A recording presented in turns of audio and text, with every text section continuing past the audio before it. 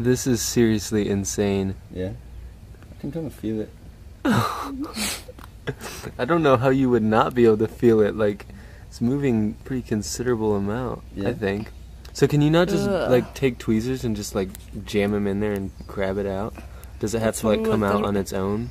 No, it has to come out a little bit so I can grab it, because I think this is not far enough, because I'm worried that I will rip it apart, which is at that size is kind of likely to happen, and then it will just like there's poop. Oh, Simon, it's pooping out of your head. Did it show me again? Oh, for fuck's sake. That is like grim. I did not realize there's literally just a hole in your head.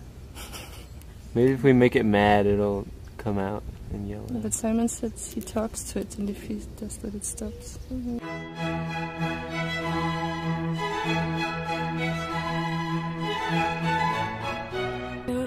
Oh my god! Oh my god, it's huge!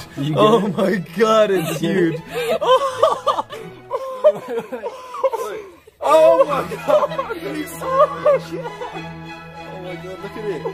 It's so big! You fucking little prick! Wait, put it by the light, put it by the light. It's so big!